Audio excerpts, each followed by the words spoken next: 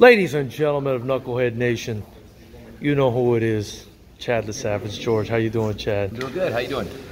Doing good, just here at CMMA, admiring your, wall of championships and the logo in the background, and it's beautiful. It's looking beautiful. The gym's looking beautiful. Thank you. Things are going well for you. Speaking of which, other stuff going on in the life of Chad. I'm here because I wanted to talk to you about your movie. I had the pleasure of being invited to the screening. I don't know what I owe that pleasure to, but I was invited. It was a misinformation, and it was a misguided invite. The email accidentally went to my email address, but it was great. It was great. This is your second movie, and you really allow people to get into the nitty gritty of what it is to be an MMA fighter. Kind of tell me a little bit about the movie, and give it the plug. Well, the film is Life of a Fighter, the journey, and it encompasses the 15 years that I had as a professional athlete as I transition into the life of a coach, and I'm working with the new school students going through the same sacrifices and the same journey that I went through through my career. And a lot of people only see the glam, they see the life, they see the prize.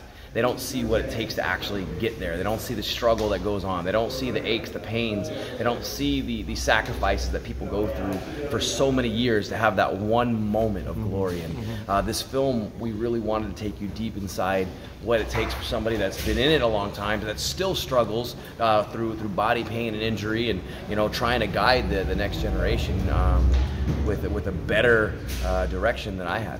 Right. And for me, it was almost like almost a successor to Occupation Fighter, but not necessarily, because it's in an entirely different stage of your career, right? Occupation Fighter, you were still kind of coming up, trying to get to the big show. We got drag racing going on here.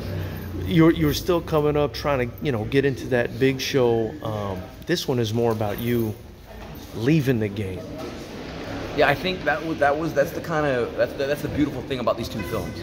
The first one was showing the truth about what it takes to try to make it. Yeah. And this one is the exact opposite side of it, showing the truth of what it takes to dedicate your life to this. Right. And it's not always just, oh, he did it for money, he did it for fame. It literally is. It was for the discovery of who these athletes become in the process. And that's what this film is. And this is me handing off my legacy to the next generation and to those that are going through the same thing. So this film really is a continuation of Occupation Fighter, but more of an end to a story, but the next chapter of the journey. Yeah.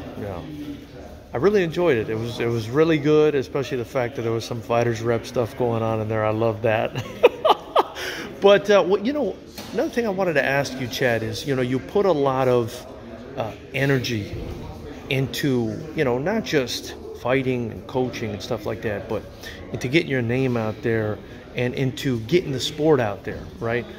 This is as weird as it sounds and as odd as it sounds, I feel like there's nothing else like this in the industry, right? I mean, you have videos like Embedded, they follow the fighters around before their fights. You've had a couple movies get made about boxing, Rocky, and a couple MMA movies, but nothing that really follows, the journey of a fighter. Why is it that you think, you're kind of the only one that thought of doing this? I don't know. I'm sure there's other ones that are out there. Yeah. For me, it was just, I wanted my story to be out there because I know that I connect to so many people and they connect with me. And I've seen over the years that sharing your journey with other people helps them with theirs. And that's what this is about. This film is not about me. Yes, it's my story, but it's really hoping to show other people that they have a story too. And that's all it is. The more we share, the more it shows other people that they can do it too.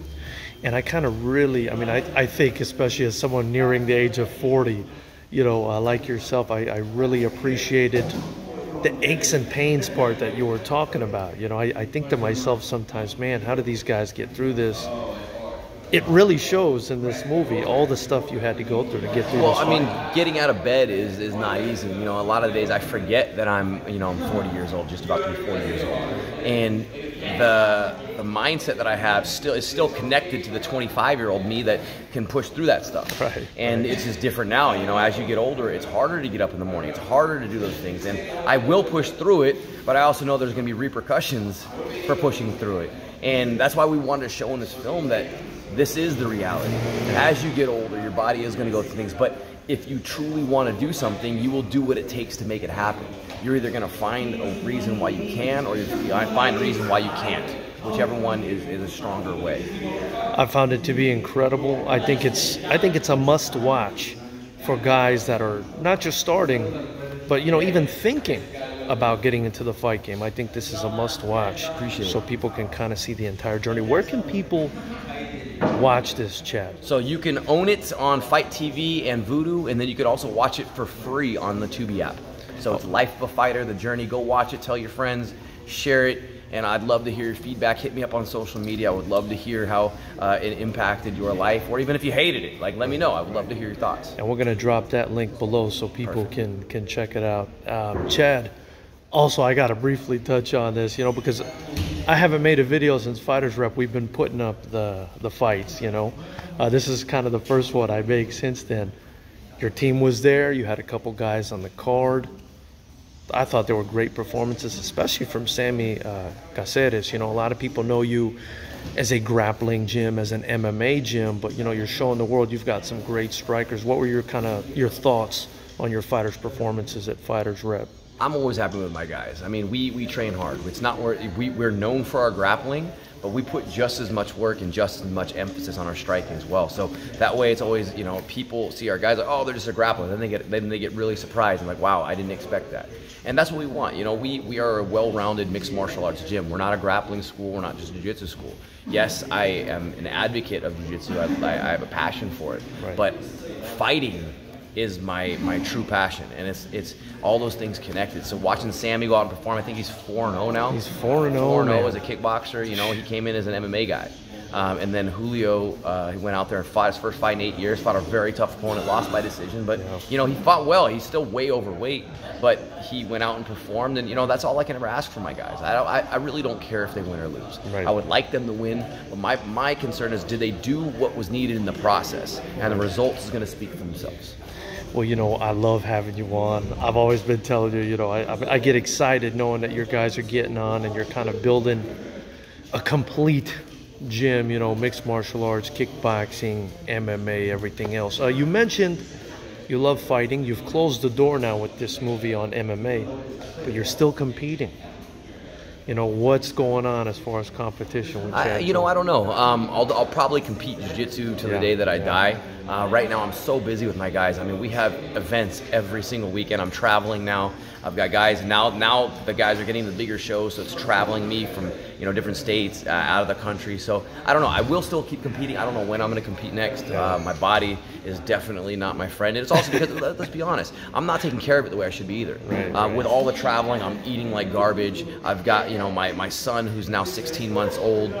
These guys are keeping me busy. So I'm not really able to train the way that I need to train. I'm not eating the way I need to eat. And I'm not taking care of the body. So competing is still always going to be there. I just don't know when. One more thing, Chad. Recently, your guy won an LFA title, Bruno Souza, man. Congrats on that. How do you feel about that? Just give me your thoughts on it. Bruno, he earned it. Yeah. He's got 10 fights in a row. He's beat the #1 guys that they have thrown at him. And, he's earned his spot. He's undeniable. He should be in the UFC next. Yeah. We beat one of their best guys back to back to back. In fact, the two guys that we were originally supposed to fight for this title pulled out because they got pulled up to the Contender Series. Another guy that we beat earlier in his LFA run is in the UFC now. So, I think that's a pretty clear statement that he belongs there. Right. Chad, I appreciate your time, man. Let them know where they can follow you. And again, I'll drop the link to the movie below, but let them know where they can follow you in the life of the Savage. Well, follow my Instagram, Chad Savage George, and then you can follow the film, Life of a Fighter. The journey, again, is on Fight TV, Tubi, and Vudu. Drop some love, leave some feedback. Love to hear from you guys. Appreciate you, Chad. Thank you, bro.